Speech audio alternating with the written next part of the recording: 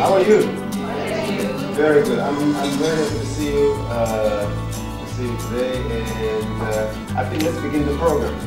I think to begin with, let me introduce myself before we start. Then you get to know me, and then I'm just going to ask your name after I finish, and then we can start the program.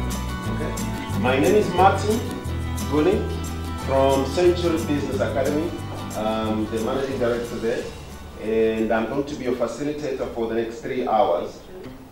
Right, so we want to talk about conflict management and what strategies we can employ to solve conflict, and also maybe to just get a general understanding of what conflict really is and what causes it. What can we do to solve conflict? And I think I suppose most of you are in leadership, and what can you do also to deal with vertical conflict, if you've got that sort of conflict between yourself and your subordinates, and a horizontal one where you are a subordinate, a supervisor or a manager, but then there's conflict at the bottom here. What can you do in terms of leadership in as far as managing that conflict is concerned? So we're going to focus on that today. So pretty much we're just going to talk about, just to give a background of conflict so that we understand it much better. So that when we go back, we have a better understanding of dealing with conflict. Because conflict, it can be very disastrous in the workplace if it's not managed well. And I just wanted to say also, conflict in itself is not a bad thing, okay? The issue that most people have is the management of it. People just don't know how to manage the conflict, what to do when they're faced with that sort of situation, even in leadership, or even if it's a horizontal conflict between yourselves. So I don't want us to look at conflict as a bad thing altogether. In some cases it can be good, but most people are not skilled enough to know what to do in as far as managing that conflict is concerned. But I want to give a background to this so that we sort of have a point of departure. And I was talking to your colleagues yesterday about the same thing. At some level, we need to get to a point where we understand that sometimes it's not so much that other people have issues. Sometimes the conflict, the origin of it is actually ourselves. Okay? And we're going to talk about leadership also. And you see, when you're in leadership, you need to understand also what is the role that you are playing in the conflict as well that is there. Sometimes we are the causes of conflict. We may not want to be in a position where we admit it, or we may not want to be in a position where we talk about it openly, but can we get to a point where we take some sort of introspection and look at ourselves and say, what is the role that I have played in as far as this conflict is concerned? So, the importance of having the right mentality when you are leading people, or when you are working, or in your social life, or in any area of your life.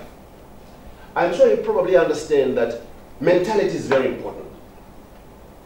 Am I right? Mm-hmm. Mentality. How do you think about the things that you think about? What is your mentality? What is your approach to your work environment? What is your approach? What is your mentality when it comes to your subordinates? What is your mentality when it comes to your interpersonal relationships you have with your colleagues and your subordinates and even your superiors? What is your mentality when it comes to your relationship with your customers, with your clients? In this case, I suppose the students and parents and so on. Mentality is really important. So the book is called As a Man Thinketh. In fact, you can find this book on the internet. It's free. It's one of those old books that is published everywhere now. If you look at the title of the book, it's called As a Man Thinketh. Now, the word thinketh here is an old school type of English they used to use. Is there anyone who lectures here? Who's a lecturer here? Anybody here? No. The word thinketh here is an old school type of English they used to use back then. If we were to put this word into modern contemporary English, this word would be thinks. It's like Shakespearean type of English. You ever heard Shakespeare before? Yeah. Macbeth? Here in the book is somewhat to say that, look, you are not going to be very different from what you think. You are not going to behave differently from what is in your mind. In other words, your life will almost always take the character of your thinking. If you think in a certain direction, you are most likely going to act that way. You are most likely going to behave that way. Why? Because that is your mentality. Your mentality precedes your behavior. Your mentality precedes your personality. Your mentality precedes the way that you deal with anything that is around you, including your subordinates, including clients, anything, in as far as our life is concerned. So how do you think? What are the things that you spend your time thinking about? What is your mentality? Now look, the word mind here is not talking about your physical brain. It's talking about your mentality. You know, you can refer to someone's mind as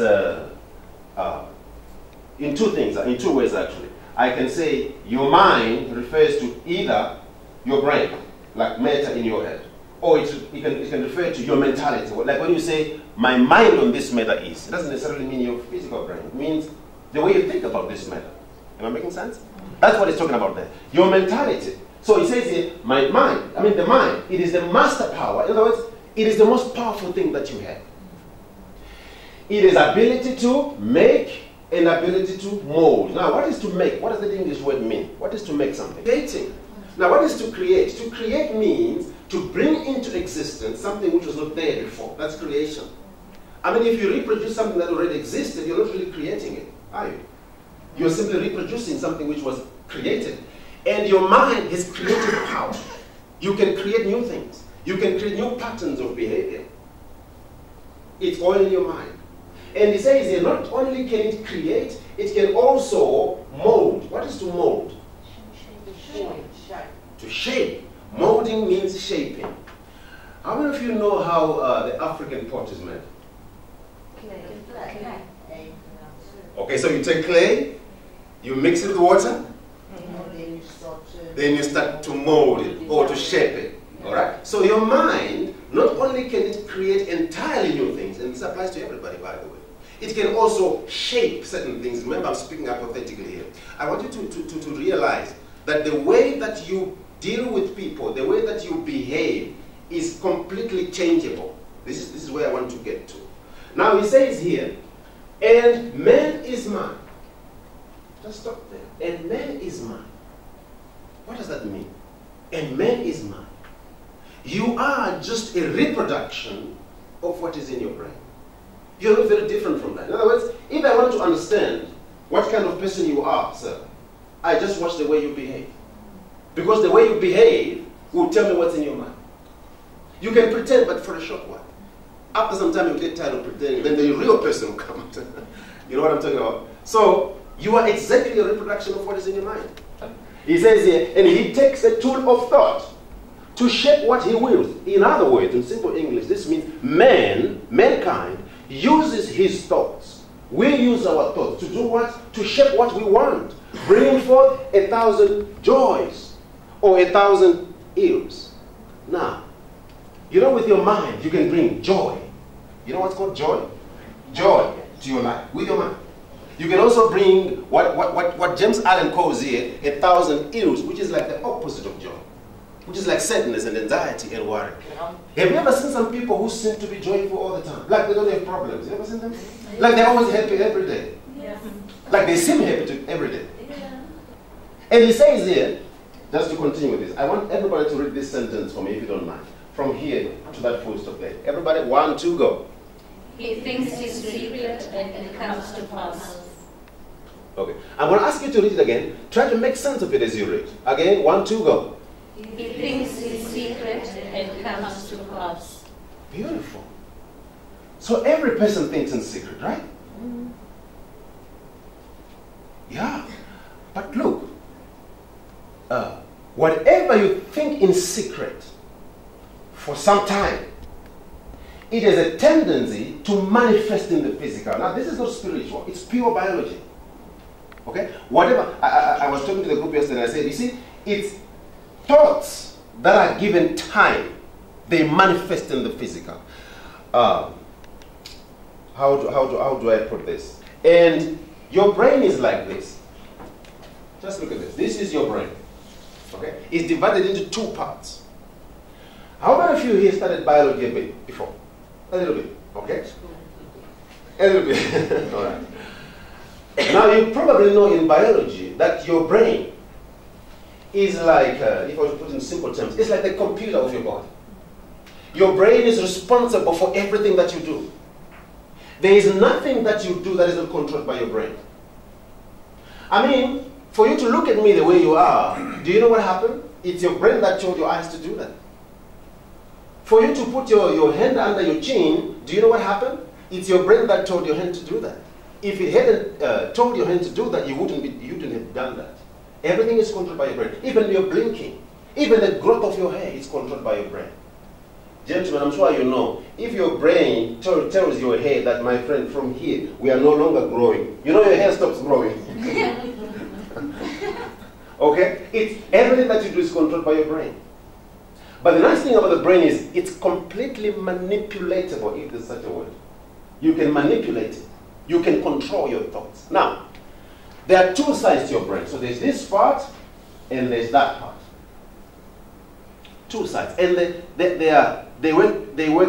sort of are related to each other in some way. Now, the first part of your brain is called the conscious mind. Everybody say conscious mind. Conscious mind. What is a conscious mind? What do you think? What do you think is a conscious mind? What is it responsible for? Who wants to try? Yes? You are aware of your thoughts. You are Okay. aware of your actions. All right, thank you. Thank you. You're not very far. Your conscious mind is that part of your brain which is responsible for the things that you do consciously. Maybe you wonder, what does it do with conflict management? It's got everything to do with, you know, if I cannot help you to sort of manipulate the way you think, you are never going to be able to deal with conflict in the workplace. And conflict is such a big thing in the workplace. I know some supervisors here or managers here, they struggle a lot to deal with some subordinates. Why? Precisely because of this. So I want to get a point where I can make you understand what is your role in as far as this is concerned. Now look, your conscious mind is that part of your brain which is responsible for everything that you do consciously. Like when you are aware of it. For example, do you remember the days you were learning to drive a car? Remember those days? Okay, you were using your conscious mind. How? Because this is what happened to most of us. Someone sat on the passenger seat, then you sat on the driver's seat, you are learning to drive, and then they tell you, okay, now press the clutch. Sometimes you press the accelerator by mistake. You are making lots of errors there. And before you change the gear, you have to look at the gear lever, didn't you?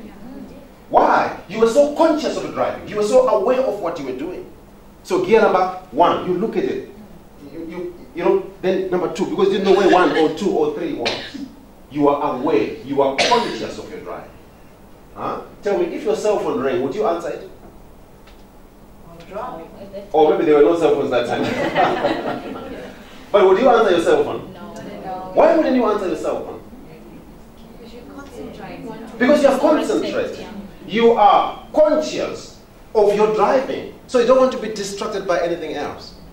The more you repeated the driving experience, on Monday, then Tuesday, week 1, week 2, week 3, week 4, you are repeating the same thing, the same routine. What happened is the skill of driving shifted from the conscious mind into the second part of your brain, which is called, who can guess? Unconscious. All right, subconscious mind. You don't want to be unconscious, do you? Okay, it's called the subconscious mind. Say subconscious mind, everybody. Very good. So it's called the subconscious mind. Okay, now check. I want this to make sense to you. Now, what is the subconscious mind? Now, by contrast, your subconscious mind is that part of your brain which is responsible for everything that you do subconsciously. Maybe let's go back to the driving example. Okay? Now, these days, you no longer drive your car consciously. You drive your car subconsciously. Not unconsciously, subconsciously. In other words, you get in the car, you just know where gear number 1 is. Somehow, you know where 2 is. You know 3 is here, you know 4 is here, you know 5 is here, you know 6 is here. You just know that. You just get in the car. I'm sure you guys, you drove to this place today. Is there anyone in this place who says, I remember at that traffic light, corner Malibongo and so on, putting into gear number 1? Do you remember that? You no longer remember, isn't it? Why? Because you're driving subconsciously. You just get in the car, gear number 1, 2, from 2 sometimes to 4. You just feel the car. Now you can drive, talk on your phone, eat at the same time, and get some fine tickets too, isn't it? Because I wrote a book, you know, and maybe this is something slightly different from conflict, but it will help me to illustrate this point. The book is called The Power of Positive Imagination. And you know, something that I always wondered growing up was, what is it that makes some people to be so successful? You know successful people, like seriously successful people. What is it that makes them to be so successful? How do they get there? What is it that makes them to be there and to stay there? And what is it that made these people who are exactly the opposite to be like that? And I used to think, growing up, that these ones are up there because they were born in rich families, because their parents could afford them to take them to expensive schools and so on and so on. You know, they were just born with a silver spoon in their mouth. And these ones were exactly the opposite. Until I did my research, I met about 24 in my research. I met 24 people that I consider to be very successful. Some of them you know them. And you know, I was surprised. This is primary research that I did. 13 of those people, this is more than half of the people that I interviewed. Some of them gave me a week, some of them gave me an hour, some 2 hours. I just wanted to understand their story, and I put everything in the book. I discovered that 13 of the people that I interviewed, that I consider to be up there, 13 of them, at one time, they were street kids. I'm talking about street kids. How did they get there? And then I found out that some people who were down there, at one point, they had an opportunity to go to school. I don't want to say they were born in rich families, but they had an opportunity to really make something out of their lives. Some of them could afford to be taken to nice schools. What happened? Until I made a conclusion that, you see, success, or the opposite of it, is really a mind thing. You know, there is a saying in economics that, you know, in this world, 90% of this world's resources, they are owned by only 10% of the population. Now, whether this is subjective or not, well, that's another issue. But the general idea is most of the resources in this world are owned by few people. So we can use a very objective figure here. We say 90% of the world's resources owned by just 10% of the population. And then the 90% of the population, they scramble for the remaining 10%. So this gentleman was saying that, do you know, if we go and take 90% of the resources from the 10% population, and we go and give those to the 90% population, just wait after a few years. All the resources, they start saying, we want to go back home. To where? To the 10%. Do you get the maths here? It's like resources give to some people and say, I can't stay here. I have to go where I belong. Why? It's a mind thing. Haven't you heard stories of someone winning the lottery today? 10 years down the line, they are back in the street begging. What happened? Because the problem has never been about the resource or the money. It's always been about the mind. You know, I also facilitate on financial management. This is the most important thing. Now, in the book, I designed something which I called the wheel of life. Okay? Come on. Thoughts. What are thoughts? What language do you speak? What is thoughts in Pedi? Hopul. What do you speak, sir? What are thoughts in Afrikaans? Gedachtes. Sounds like a disease. No, I'm just kidding. It's like you're saying, I'm suffering from gedachtes. No, I'm joking. All right. Now, thoughts, what are thoughts? If someone were to ask you to define the term thoughts, imagine someone asked you, what are thoughts? What would you say? Define the term thoughts, 5 marks. What would you say? What do you think? What you hear inside yourself. What you? What you hear inside yourself, in your silence. What do you hear inside yourself? Yeah. Or the conversation you have. Whatever with you yourself. think about, your thoughts are what? Something that you see, what you hear, then you create it in your mind. Something that you see, that you hear, and then you create it in your mind. Right, these things in your mind, okay? All right, beautiful. Thoughts, maybe, for lack of a better description, all right? And I want to, because that's not the most important thing. I just want us to do it correctly. Let's just say, for argument's sake, all right? Thoughts refer to these images in my mind. Okay? You get this. Some of them, they just come and they go because you don't really care about them. But there's this one that comes, but you're like, hey. Then you can expand on it. These are thoughts, okay? Maybe we don't have a very good definition, but I think you understand what I'm talking about. But tell me, guys, where do thoughts come from? Do they have an origin? Or they're just... It comes from your brain. So, thoughts come from the things that you see with your eyes. You know, it's important what you see. Exactly. So, you see something, and then what you see, the image of that thing gets into your eyes and then into your brain. In other words, your eyes act as windows into your brain. I'm trying to give you a background to conflict management. So, your eyes act as windows into your brain. Oh, fantastic. Because if you hadn't seen that thing, that thought wouldn't have come. The problem is you saw it. And then the thought generation process began because you saw it. Also, I like what you say. Thoughts also come from the things that you hear with your ears. Which means you listen to somebody. And then lastly, well, there are many sources, but because of my time, I'll just give you three. Thoughts also come from experiences and so on. But I want to give you another one. Thoughts come from the things that you see with your mind. And I know maybe this sounds a bit controversial, but I want to bring it closer to home. Look, the words you speak, maybe you're thinking, no, but I think and then speak. I'm not talking about that. I'm talking about your general way of speech, your general way of speaking. You know, sir, you have a pattern of speech that people know you like with or by. Which differs from her, which differs from me, which differs from her. Okay? Everyone has a pattern of speech. You know, in metaphysics, this is what you will learn. A human being works based in alignment. Can you say alignment? Alignment. Alignment between what? Between my words and my mind. These two things always align. They find a way to align themselves with each other. How? If you speak in a certain way, your mind will not have an option but to align with your speech. It's like someone who speaks negatively all the time. Or people who complain all the time. You know, it's too difficult, it's too hard, I can't. You know, people, you've ever seen people talk like that? They're just like that. What will happen is, you will begin to think like that.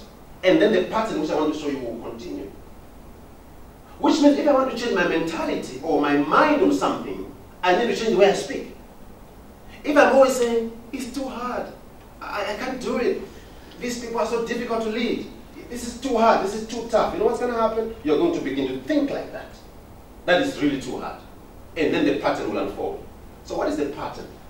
Look, it goes like this. Your thoughts create what are called feelings.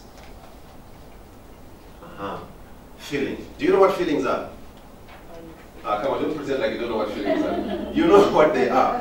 Feelings, they come from thoughts. Whatever feeling you have about anything came from the fact that you thought about that thing. And then feelings, they create what are called decisions. Because for most of us, we make decisions based on the way we feel. I felt like it was good for me to do, so I did it. I decided to do it. I felt like it was okay, I felt like it was not okay. There was a feeling attached to it, and then there was a decision. And decisions create your actions. Because you act on a decision. I'm not talking about good or bad decisions. Whether it's a good one or a bad one, there was always a decision first before you acted. For example, you decided to come to this workshop today, and you are here. Maybe one or two people decided not to come, and they are not here. But there was a decision. All decisions create actions. Whether it's a good action or it's a stupid action, there's always a decision. And actions that are repeated, they create what are called habits. These are how habits are formed. A habit, it started as an action, one action, which was repeated. Then it became a habit. It's like smoking or drinking. It always started with one cigarette. There's no one who took 4 cigarettes at once and put them here. It was one cigarette first. And I don't think there's anyone who took the first cigarette and enjoyed it and was like, you know what, I'm going to do this again. I don't think it was like that. There was the first cigarette, which you didn't even like. You coughed so bad. But then you took the second one, and the third one, fourth one, fifth one, until it became a habit. It was an action that created a habit. Am I speaking sense here, guys? Yes. And then habits, all together, the collection of your habits put together, they form what is called character.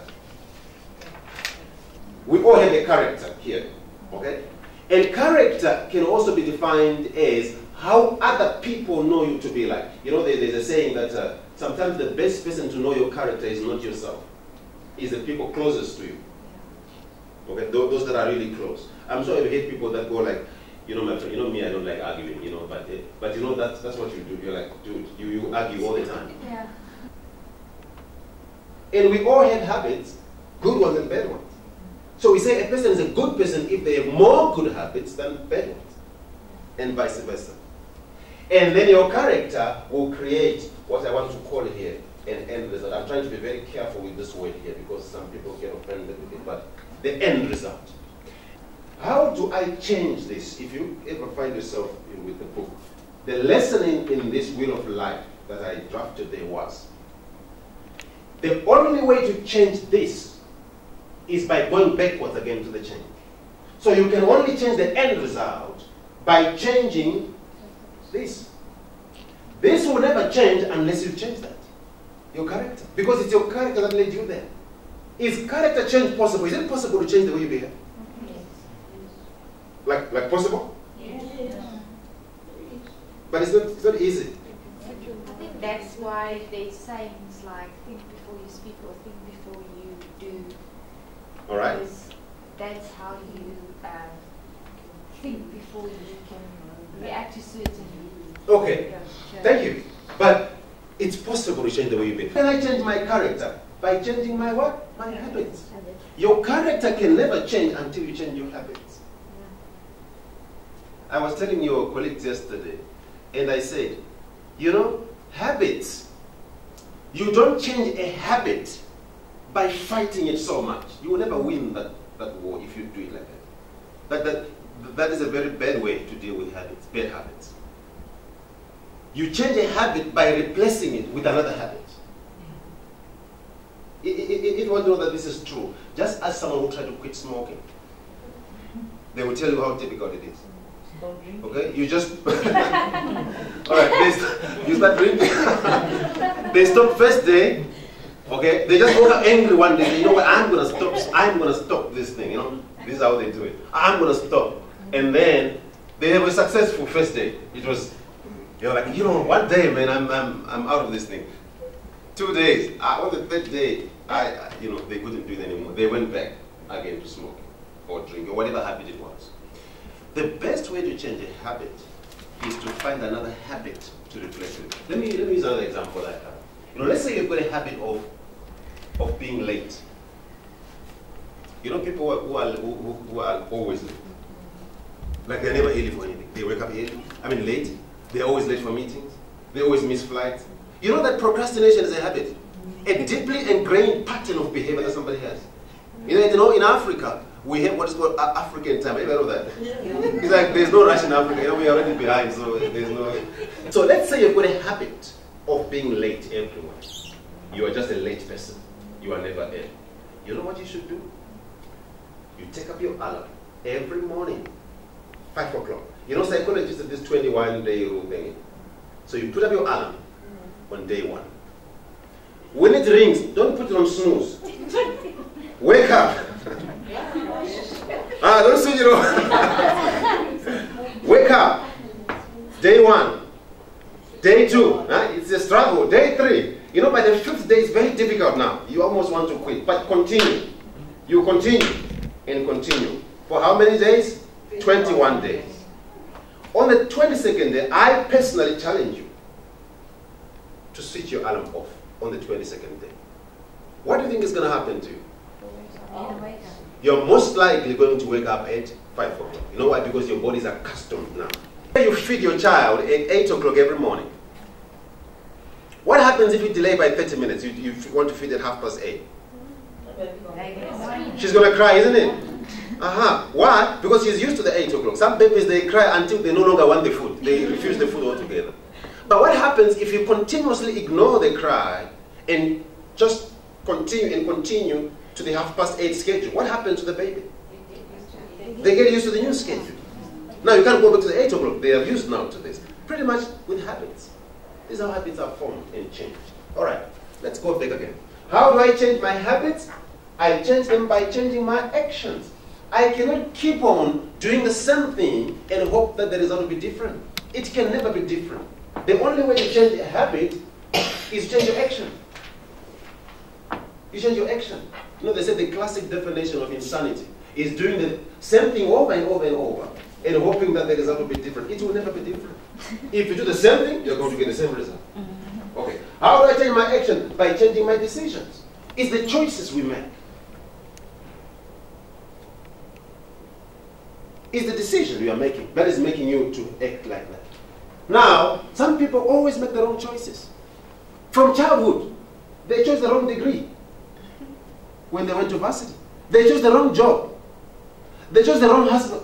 Sorry, I mean, no, slip of the tongue. Okay, how do I change my decision? By changing my feelings. Because if you keep feeling the same way, you're always going to make the same decision. It's a feeling. You know, feelings can get you into trouble. You need to change the way you feel. No, but I can't help the way I feel. I just feel. Yes, the reason why you keep feeling that way is because you have the same thoughts. The only way to change a feeling is if you change your thinking around that matter. It's the thinking. You keep thinking about it, you're going to feel the same way, you're going to make the same decision, and the pattern. It's like a vicious cycle. And how do I change my thinking? It means you have to change the things that we look at, those that you can help. You know, I do counseling as well. You know, do you know that there's such a thing, sorry to use this example to you guys, but for the sake of illustration I will use it. Do you know there's such a thing, I taught the group yesterday as well, such a thing as sex addiction? You ever heard of it? It's there. Yeah, and you know, in all these sessions which I have with these people, normally what I notice is they watch a lot of pornography. Now check what happens. If you watch a lot of that stuff, you're going to fill your mind with the wrong thing. Can you see? And then you're going to feel what you're not supposed to feel. And then you're going to make decisions you're not supposed to make. And then you're going to act in ways that you're not supposed to act. Can you see? It's what the person watched. So if that person stops feeding their mind with the wrong stuff and they feed their mind with the right things through what they see, then the thinking can change and then the cycle can also change. How can I change my thinking? It's changing what I hear, the people that are around me, the things I listen to and so on. And also I need to change the way that I speak. As a person, and here I'm not trying to impress you, you know, the words that come out of your mouth. What kind of language do you have when you speak to people? And by the way, if you're in leadership, let me just tell you a secret. If you're in leadership and your subordinates hate you or they don't like you, they will find a way to sabotage you. Do you know that? You want people that you lead to follow you because they want to follow you, not because they have to follow you. There are two levels of leadership. It's positional leadership and real leadership. Some people are in leadership by position. Then people follow them because they have to follow them. They don't have a choice. This is where you find people. If you ever maybe just look back somewhere in your career, you probably remember that one person, that one you worked for. If he asked you to say, please stay 30 minutes longer, you didn't mind to give him an extra hour, just as long as you saw him happy. There was something about him. Isn't that so? There's a saying that people don't leave organizations, they leave bosses. You know what I'm talking about. Then there was that manager, that one. As soon as it was 4 o'clock, you already packed. You are out of the door. You just want to leave. Huh? Maybe 10 minutes before 4 o'clock, you are busy packing. Huh? 5 minutes before 4 o'clock, you are going to the bathroom just to wind up. 4 o'clock, you come pick your bag, you go. You don't do 1 minute past 4. No, nothing like that. It's leadership. And conflict is one of those opportunities you have to display your leadership qualities.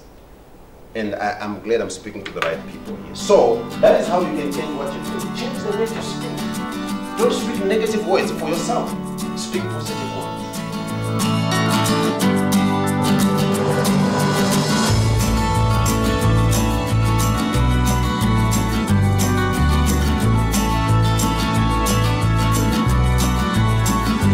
Relationships here at work.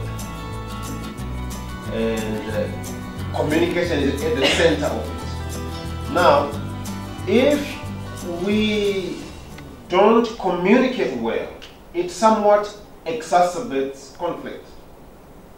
Most of the conflict that we have with our peers, with our subordinates, with superiors, or even clients, it's mainly because we are not communicating well.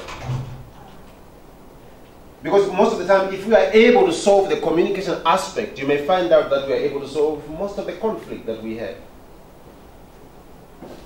And we are all not born good communicators. We have to learn this as we grow, as we go with the journey of life.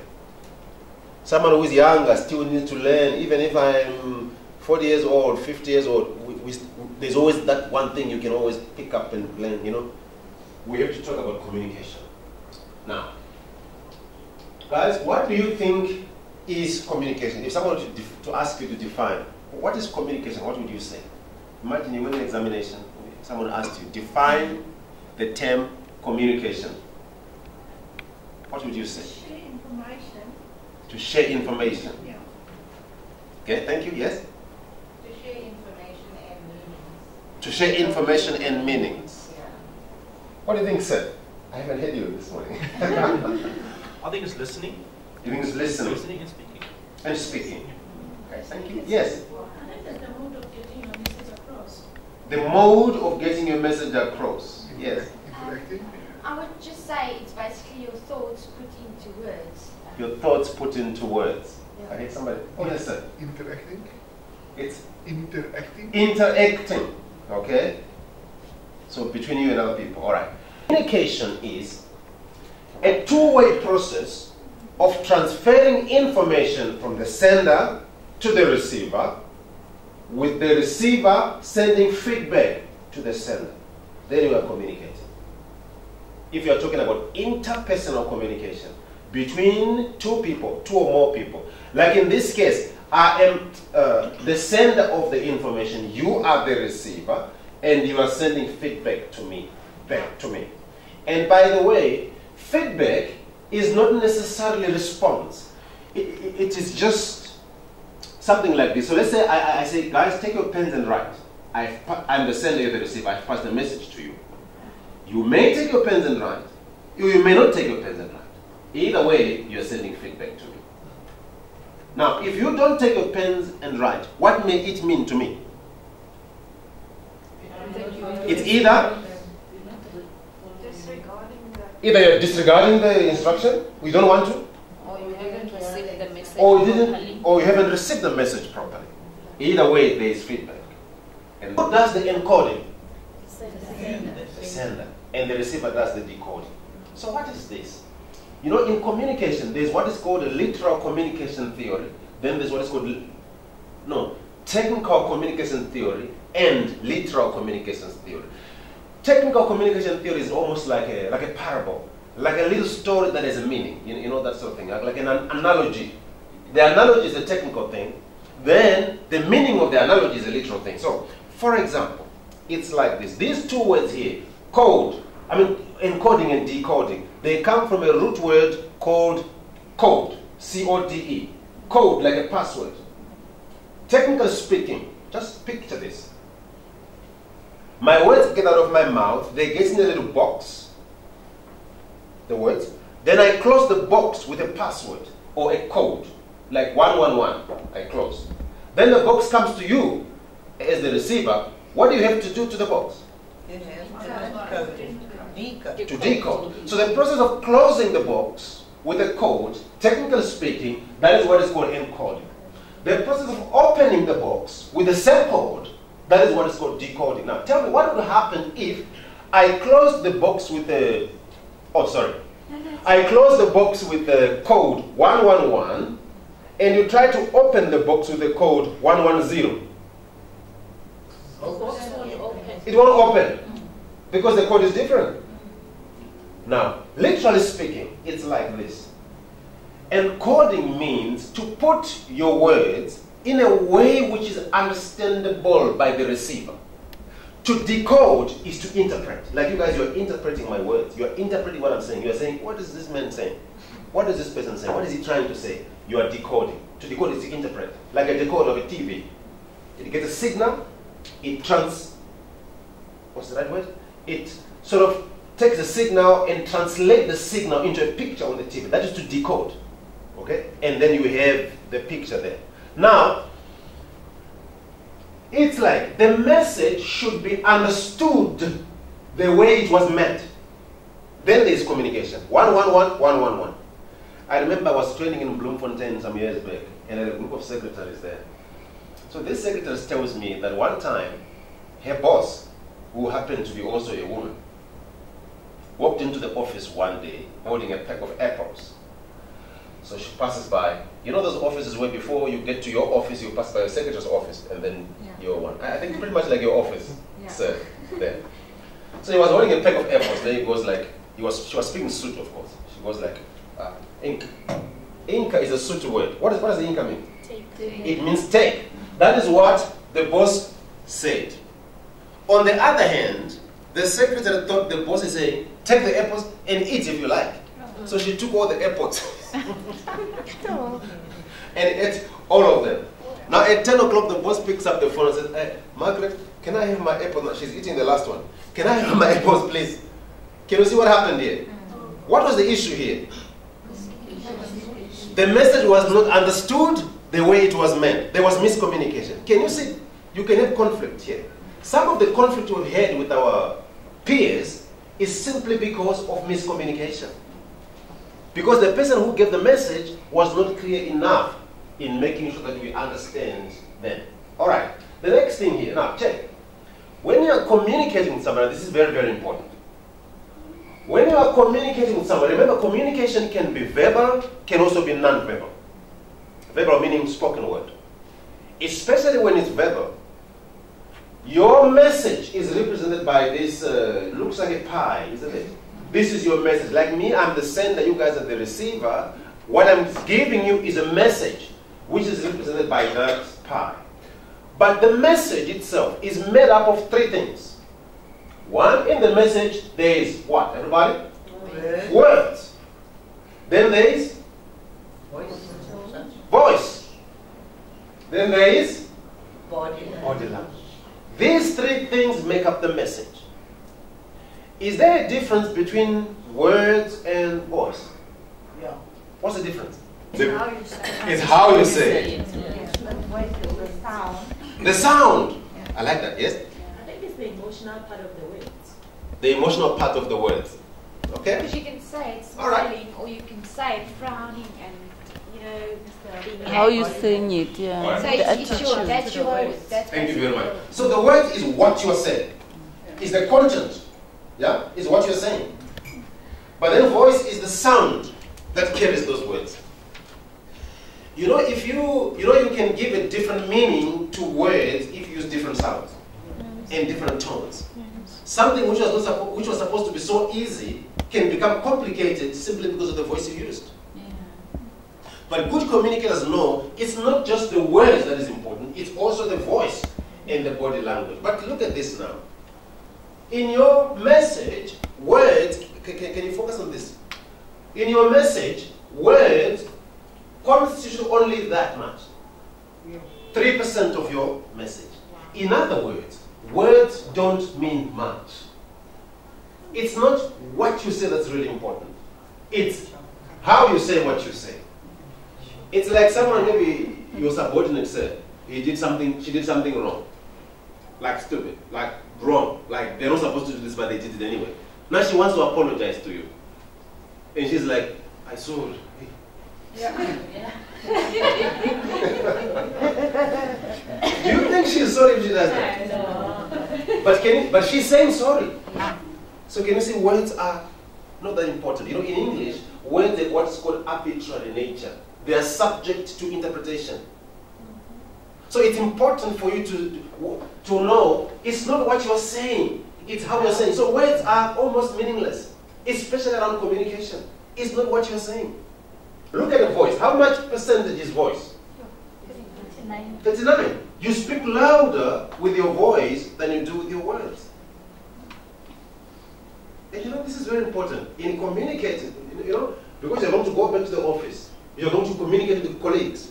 You're going to communicate with clients over the phone. Your voice matters. You can't just say, no, because I apologize. What more do you want? I apologize. No. How did you apologize if you messed up? How did you say thank you? There is a way you can say thank you to somebody, which means you mean it, or which means you're just being, you know, following etiquette, but you don't mean it. And look at body language. Look at that. 58%. This is why they say action speaks louder than words. It's how you are saying what you're saying. And this is important in communication. And most of our conflict comes from this. Be simple and be clear. I don't know what has happened to our people, especially in Africa, not just in South Africa. We have this thing that if you hear someone speaking in English using big flamboyant words, we think they are smart. You ever come across people who are like that? You know, I had the opportunity to be in England for just a little time.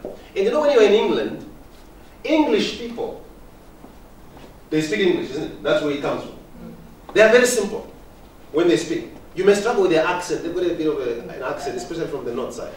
But their English is the simplest English you can find. Just take an African there. Okay. What's the chronology according to your chronometer? All he wants to say is, what's the time? Seriously? Just say, what's the time? And save us the effort to go to a dictionary. When you are communicating with people, some of the conflict comes from they didn't understand you because you're trying to be fancy. I don't know, I don't speak Afrikaans well, but I don't know if in Afrikaans if you have this. Do you have high Afrikaans? Yeah. Yes. Like high words? Yeah. Don't try to impress people with your Afrikaans that is high and your English that is high. What is the purpose of communication? It's to pass a what? A message. If the person you are giving the message doesn't understand you, then you have defeated the purpose. It's quite strange. I don't even know why we do that. You want to sound very smart. No. Be simple and clear. Read number 2, everybody. Use everyday language. You can limit communication, conflict, by using everyday language, using familiar language. You see, at this institution, because you're an academic institution, there's a language you use here, which is different from the language used in Standard Bank. You must use words that people are familiar with. Here, I'm not talking about simple words, I'm talking about UJ language, a university language, which is different from a bank language. Familiar words when you communicate with people. You remind me one time, a man, he was drowning in a pool of water. He was drowning, this guy. And he was screaming, "Assistant!" People were just passing by. "Assistant! Assistant!" And people were just going. When the water was almost here, he began to say, "Help!" Then people began to help him. Do you say assistance when you need help? Besides, in Africa, we have people that are called assistants. So we don't know whether they're calling a person or you really want help. Use words which are familiar. Do you know, even in this room, if someone screams assistance somewhere in the corridors, we will remain sitting down. Yeah. But if someone says help, we will all run out to help that person. Because we associate that word with something. So use everyday language. Be concrete. Be specific as well when you communicate with people. Don't give instructions that are half-baked or a message that is half-baked, which is not concrete enough. Specific. What is it that you need? Then you can limit some of the conflicts that we have in the relations as well. Another very important skill in communication is this. Everybody read for me? I can't hear you. Active listening. Listening is very important in communication. Some of the conflict we have with other people is because we just don't listen. If we just look at some of the conflict you've had over the last few weeks with other people, the problem might just be no one between the two of you is listening. Most of those things could have been solved if you just kept quiet. You listen. You know what happens when you listen? When you listen, you empower yourself to respond accurately. If you don't have time to listen to that person, be assertive enough to tell them at that time that, look, I can't talk to you right now. I'm so busy with this. Can you talk about this at 10 o'clock? You are being assertive, isn't it? Don't pretend like you're listening and then you are not. You seem like you understood what the instruction was, but then you didn't. So what I'm saying is, listening is very important. Be a good listener. And listening is a skill. It's a skill which we are not born good listeners as such. We have to learn it, how to listen. Because human beings, we are generally a bit selfish. We want to be the ones to be listened to than the ones to listen. So smart people don't talk much. Smart people listen much than they talk. Sometimes people are bad listeners because they jump to conclusion. I know what you want to say. Hey. Maybe there's that particular student, that particular one, who comes to you. It's like you already know what they want. You've dealt with them last week. Yeah? You think you know. You are jumping. Yeah, you think you know. You are jumping to conclusion. Then you become a bad listener. Or having a closed mind around a particular person or a particular issue to say there is a particular person you just don't want to listen to, or a particular subject you don't want to talk about, or thinking that everybody thinks as you do, or excessive talking. Some people are bad listeners because they just talk too much. Yeah. Okay? Or arrogance. What can you tell me? You're just, and I'm, if it's like that, you're just a student, or you're just an administrator, or you're just a woman, or people who do that. Yeah. Wishful hearing. Hearing only the things you want to hear. Yeah. Or prejudice and fear and other reasons. These are some of the stumbling blocks to listen. So you must avoid all this. Never jump to conclusion. Don't talk too much. Don't be arrogant. Don't have a wandering mind. And so on and so on. Okay, good. The other thing I want to show you, just before we start talking about conflict in its isolation, there is something which is called the social mirror. Can you say social mirror? Social mirror. Now, what is a mirror? A mirror is a reflecting device. You look at it, then you can see yourself. So this is the social mirror, divided into two parts. It's yourself versus others. Conflict is always like this. It's you and other people. You and the other person. You and your superior. You and your subordinate and your colleague or whatever. So this part is myself. This part is the other person. What is my role? What role have I played? Then you can take corrective measures if you can see your role that you have played. And I told you also that sometimes if you take a good look at whatever is happening around conflict between you and the other person, you may actually see that it's you who is the problem than the other way around. Then you are mature now. Now, everything starts here. Can you read this for me, everybody? 1, 2, go. Image of myself. This means, what kind of an image do you have about yourself? When you look at yourself, what kind of a person do you think you are? How do you see yourself? Alone, how do you see yourself? Because the way you see yourself creates what? Your attitude.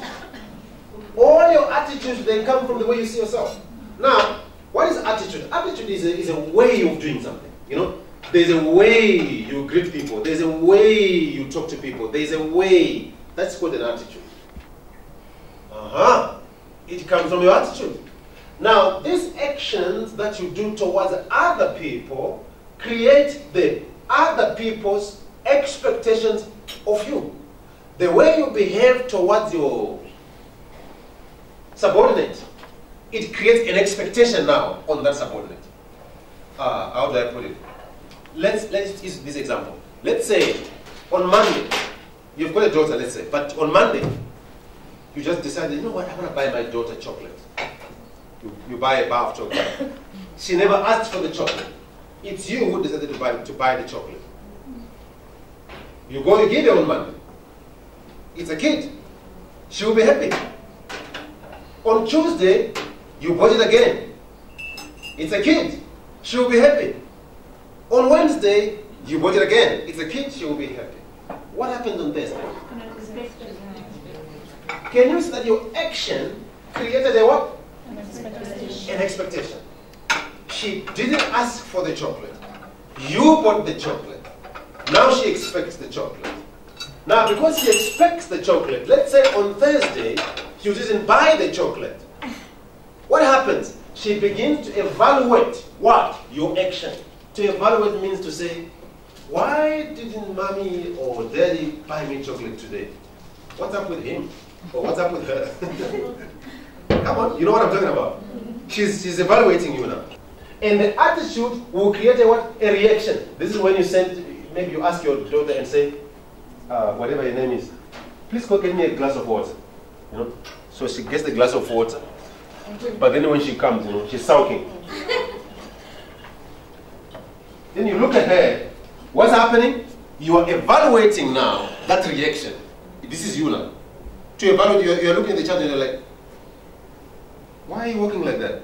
Why are you behaving like that? Now you think the child is a problem. But you created it. Can you see your issue here? You created an expectation which you can maintain. Now you think the other person has a problem. But the source of this problem was actually you. This is why you must never overpromise. But you can't deliver. And then you can't deliver. It's always better to underpromise and overdeliver. Because the expectations are not as high, unlike if it's the other way around.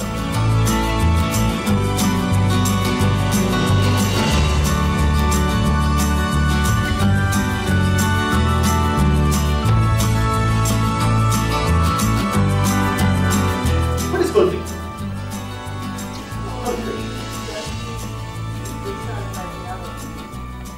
Okay, when you don't see things the same way as the other person. It can lead to conflict. So which one is the conflict? Is it the not seeing? The misunderstanding. The misunderstanding. Yeah. Okay. So conflict is generally disagreements that happen between two or more people. Okay? When you have difference in opinion, when you have personality clashes, when you don't see things the same way. I want you to tell me whether this is true or it's false. I'll read the first one for you. Number one, conflict destroys relationships. It's safer and smarter to ignore conflict. True or false? False. Number two, it's usually impossible to resolve conflict. True or false? False. Number four or three, if I have conflicts with others, I'm not a good person. False. Someone always gets hurt in a conflict. If I give in, I will look weak and vulnerable. False. Four, it's wrong to disagree with those in authority. False. Can you really disagree Yes. with those in authority? Yes. And it's okay? All right, good. I want to give you a scenario. Here. All right. Hey, this is the part it's a bit difficult to do, but I will just do it anyway. All right, how do I phrase this? Let's say you're superior. We all have superiors. There's always someone above us, all of us. Okay. Let us say for some reason, he or she starts shouting at you in front of other people.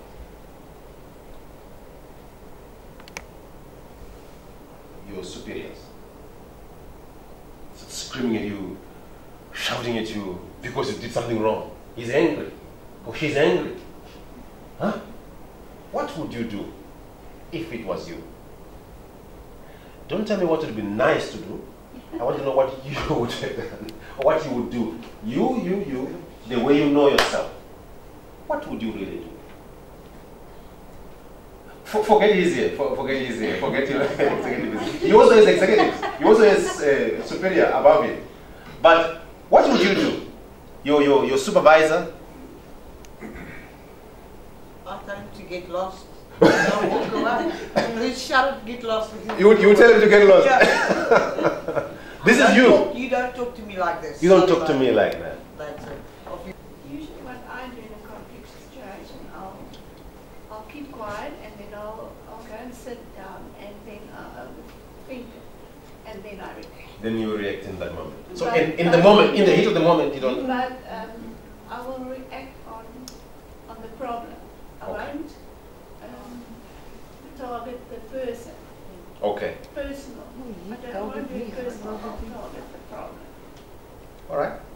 What would you do? Yes. I'll probably walk away and cry in the toilet. Okay, this is you. Let's talk to. What about you? Thank you very much. For me, it depends. Sometimes I'll walk away, but sometimes I will have to deal with it there and there.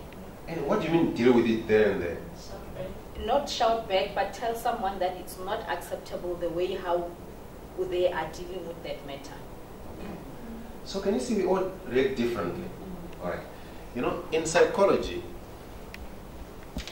you learn human behavior, okay, is categorized into 3 types. This will help you to deal with conflict. So I'll just say here, types of human behavior. There are 3 of them, okay? 1, there is what is called aggressive behavior. Say aggressive behavior. Aggressive behavior.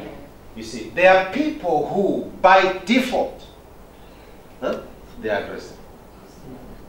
Even in this situation, when this person is shouting and shouting and shouting, they react aggressively. There's a type A, then there's a type B. Type A is the type that reacts immediately right there. You know, like, you too! Yeah. Your mother too, you know, those ones. And all your ancestors and you know, they're like that. Come on, you've seen them. I once trained a PA who is like this, one time, who shouted back at the minister. I won't tell you which minister. Minister was standing there. She was like, you too! I don't care! You know, pointing at him, you know. And don't think she will continue tomorrow. Tomorrow she will be like, good morning, sir. Like nothing happened. That's aggressiveness. Okay, but that is type A. Type B is the type that is aggressive, but they don't react like that immediately. So the boss will shout and shout and shout, they will wait for you to finish. When the boss is done and is going to his office, these ones will fall into his office. and close the door behind him. What was that all about? I want you to tell me what. That is type what? Type B. But the key thing here is there is something that is called, there is no respect here. That is the key word. These are people who speak their mind without any respect. They are not respecters of offices or whatever. This one can say that to anyone. Even if it's the VC standing here, they can say that. They are by default like that. Yes? But then the boss who is shouting at you didn't respect you. Yeah, of course. I'm just showing you the character. He didn't do right. The second type of behavior that is there is called passive behavior. Everybody say passive behavior. Passive behavior. Now, passive people are the exact opposite of aggressive behavior. These are people who can do all this. Okay? These ones, when they shout and shout and shout, the passive person will just keep quiet. When it's done, they go to the bathroom and they cry. When they are done, they come to the office. They continue like everything is normal. Yeah. Another person shouts at them again. They just go again and they cry. They are like that. These people, they are normally very nice people, very sweet people. They find it difficult to say no to anything, to most things. If they are giving extra work, they just say, okay. More work, okay. Okay. Let's go to Cape Town. Okay. I want to marry you now. Oh, okay. They are what? Passive. By default. They are like this all the time. Then there's a third type of behavior, which is called assertive behavior. Say assertive behavior. And there's a sort of a misunderstanding between these two, aggressiveness and assertiveness. People normally don't understand the difference. But assertive people now, I've got 40 minutes. I'll be done now. Assertive people now, what they do, these are people who speak their mind, but this time, with what? With respect. That's the key word there. They have what is called emotional intelligence. You know, there's IQ, then there's EQ. You know the difference? Yeah. IQ, what is IQ? Okay. Cognitive intelligence, cognitive abilities. There are people who are naturally smart people to solve problems and find solutions for issues and stuff like that. They are smart, they are intelligent. But I told you at the beginning, because of standardization, that is not as important now. Of course, because if you're an accountant, you're an accountant. You do the balance sheet the same way. It doesn't necessarily need you to be very smart. You just do the balance sheet. But there is what is called EQ. EQ talks about emotional intelligence. It is 5 things. Okay, self-awareness and quite a few others. I don't have time now to delve much into it, but I will explain to you what emotional intelligence is all about. But assertive people, they speak their mind with respect. So in the same situation, like this one, where somebody shouts at you in public, an assertive person will not shout back, will not go to the bathroom and cry. They will wait for you to finish. When he's done, they will go back to their workstation, continue working, and wait for the right time. The right time can be the end of that day, it can be tomorrow morning, or next week Monday, but there's always the right time. This person is enough emotional intelligence to wait and to manage their emotion in such a way that they always look for the right time to have this conversation. They never let it go. It always has to happen. What happened? It always has to be spoken about. They also use what is called the I technique. The I technique, they always talk about I feel, I think. Remember, there is something like this. I want to show you here. You must know, ladies and gentlemen, that there is no one in this world who can upset you. There is no one. It's what they do or what they say that makes you upset. So address the action, not the person. Now, before I get this, let's just talk about the action. I mean the I technique. Aggressive people always use the word you. Like if an aggressive person in a meeting, if they disagree with you, they will say, you are wrong. You are wrong. That's an aggressive person. An assertive person will say, I beg to differ. Or I have a different opinion. This is respectful. I see it differently. An assertive person will say, I don't like the way you look at me. An aggressive person will say, why are you looking at me like that? It's in the choice of words. There's also something called passive aggressiveness. There's such a thing. Passive aggressiveness is like when you are mad at someone. Yeah. You are mad at him, and then he comes and say, good morning. You just look at him like, you can't see anything. That is passive aggressiveness. There is such a thing. Alright, so you always use the word I. So in this case, if you want to be assertive, let's say he shouted at you in public, what you do now is wait for the right time, which could be the end of that day, or tomorrow morning. Then you go into his office. Yeah, please come in. Can I help you? Yeah, say, can we just talk a little bit? Yeah, sure.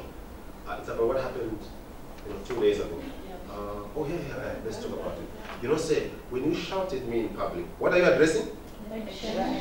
It makes me feel embarrassed. And it is a negative effect on my confidence levels and performance. That's Ife. Remedy. I would prefer that if next time I do something wrong, you speak to me in. That is assertive and respectful. I always say 80% of the time it's going to work. But of course, you always get 20% bosses from hell. You know those ones? Who will not like, this is like, all right? Then it becomes another issue which can be spoken, which we're not talking about here. Of which you can lay a grievance or whatever. But in this case, this is how you become assertive. So we all need each other here. We are, if we did our performance management system well, if it's a proper system, it should be that if you mess up, the next person will mess up. This is how the system should work. It's a system. Okay? So we need each other. We can't work in silos where you do your own thing. You don't care how it will affect the next person. So we need to keep this good relationship. Because if we are working well together, there is this open communication where we are communicating with each other well. We understand that my work impacts on the next person and the next person and the next person. Then I know I have to talk to everybody. I have to have good relationships with everybody. Because my work is effect to the next person, and the next person, and the next person, and the next person. Up until it gets to our vision and our mission. So that is aggressiveness. It's not good. It destroys relationships. And ultimately, you will not meet your targets. And then next, passiveness is not good because it destroys you, the person. You keep keeping this stuff that this person is doing to you, then this thing is going to grow and grow and grow. One day you are going to snap and they will wonder, is it Pindi who did that? Or is it so-and-so who did that? And it will not be good. You know, there are very nice people in prison who are not supposed to be in prison. But because they kept stuff inside, they ended up killing somebody. If you go to prison, you won't find, it's not all criminals with scars. You find some people that you wonder, what are you doing here? You can tell this person doesn't belong here. But she kept this thing growing and growing and growing and growing and growing until one day she couldn't handle it anymore. She took a gun, she shot somebody dead because of passiveness. But yes, to assertive behavior. This one is good. It builds relationships. Always talk to each other. If somebody upsets you, tell them. This is what you will learn. A human being, you and I, and everybody else, we are made up of three things. All right? You have a physical body. I don't want to talk about things you won't understand here. You have a body, this one, the one you have. Okay? This body is so that you can be able to relate with physical things. So you can put on nice clothes, you can put on your watch, you can sit here. So you can live in this physical world. This is the physical world where we can see things. You need this body. It's like your body is like your house which you live. It's not the real you. You will be mistaken somewhere to think this is me, but this is your house in which you live. And the house, it gets older. Huh? Some have pretty houses, some not so pretty houses. But you get what I'm saying. But it's your house. Hello? You live in that house. So this is not the real you. The real you is where? Inside the house. Now, that's your body. But inside your body, you have a mind. Can you say mind? Mind. Your mind is in your body. It's not your body, it's in your body. What is your mind for? I said body to relate with physical things. Mind to relate with intellectual things. For you to be able to reason and to think, you need your brain. Your body can't think, but your brain can think. Your mind can think. So I've given you two things now. Then there's this third person, which houses your emotions. All your emotions, good and bad, they are housed by this third person. I'll just call it emotions. Your mind is not emotional. Your mind is purely for reasoning. Your body purely for relating with physical things and to house you. Then this emotional person to house your emotions, all the emotions you feel.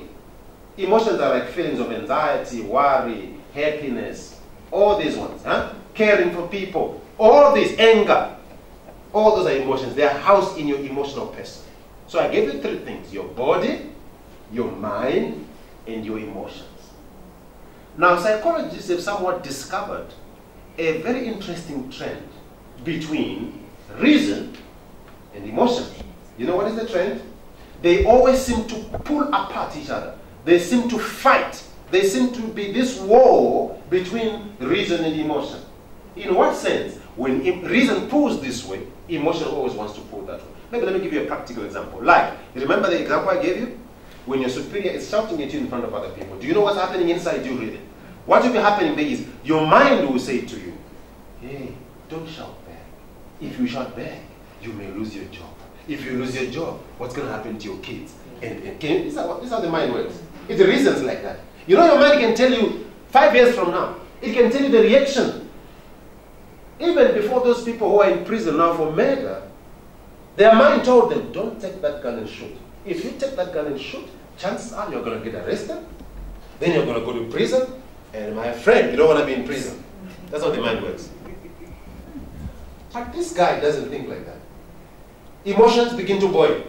If he continues shouting, emotions begin to say, I shout big, man.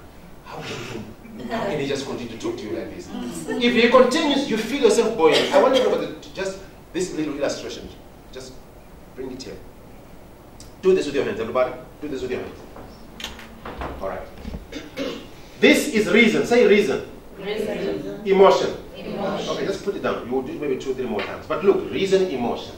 Now, what is outside? Outside is the body. You have the body outside. If it's like this, reason is still above emotion. And why do these two things fight? They fight because they want to get control of the body. Whoever wins the war is complete control of the body. And the body is a very obedient thing. It can do anything. I told the group at the time to say, you know, all people, including you guys, and me and everybody else, we are all capable of even murder. You just need the right reason, the right environment, the right weapon, the right person. Come on. You know what I'm talking about? You will commit murder. Right. So if it's like this, reason is saying, don't shout back. But this guy, if he continues shouting, look, if it's like this, reason then gives an instruction to the body to say what? Stay cool. Because he's the one in charge now. Then the body remains cool like that. Just before you ask, do this again one more time. One more time. So outside is the body. These things are inside. So he continues shouting. This one is saying, don't shout back. But this one begins to boil. If he continues, it begins to boil now. Come on, let's rise it together. He is rising. You know, you can feel it inside you. It's coming like, hey man. It's coming, you know. Let's go together, let's go. It's coming.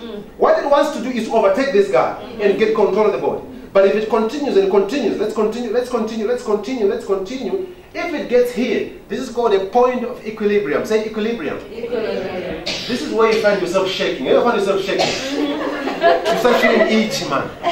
Do you know what's happening to you? What's happening is your body is saying to you, guys, tell me what to do. I don't know what to do now. You are confusing me. You start feeling itchy everywhere. You start walking around, you're like, yeah. You know what's happening there? That's what your body is doing. And then if you let this happen, who is in control now? The emotions. And he has control of who? The body. That's when you start saying to the supervisor, you too, your mother too, and all your ancestors and your what, you know, you are angry now. Or maybe punching, or whatever, or you shout back. Because your emotions are controlling. Here's the lesson in this. I want you to do this one more time. One last time. The lesson in this is this. When your emotions rise, always raise your reason. If emotions rise again, raise your reason. Why did they rise again? And again, and again, and again, and again.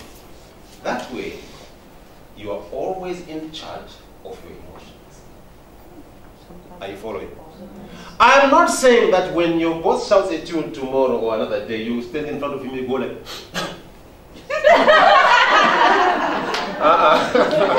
not like that. This happens inside you, okay? You should control it. Just stand there, you know, you're like, don't go like, Yeah. So that is how you become emotionally intelligent. The weakest person on earth is one who cannot control his emotions. How are you? Good itself. Good, good. How did the workshop go? No, I think it went well. We got what we expected out of this. Mm-hmm. A lot of the staff members came in reluctantly, not knowing what to expect from this. Yeah. But I think it was good that we kept it short and sweet, to the point. Everybody's under pressure and a lot of deadlines, so we got what we expected. We touched some nerves, which was good. Yes. Because we always want to take people just beyond that line, to take them a bit further and to understand a different perspective to conflict management and resolution. What was nice is also that you brought them from the ground level up, so you started slowly taking them from communication skills, how to listen carefully, how to address and compose yourself in conflict situations, and then ended off with what can I use tools to resolve issues. Yeah, no, definitely. Would you think that this is something which should be universal, maybe across board in companies, generally speaking? Yeah, I think it's a good refresher training as well. If you could have just the groundwork done for conflict resolution and management that touches a lot of the different components of that, and use that across the company, is very, very good. I think everybody then would understand how to address somebody else in that conflict situation. What nice is also that you have everybody working together, so it's sort of a team building session. You can laugh together and joke about people, and you directly see people in the different roles as you work through the training. So you can see that the person is overly aggressive a lot of the circumstances, so they personally need to work on that, and then you need to approach them in a different manner. Don't take it personally, things like that. But it'll be good if we can do that a lot more regularly, because you need to be refreshed on this every now and again. Fantastic. Thank you. Thank you very much.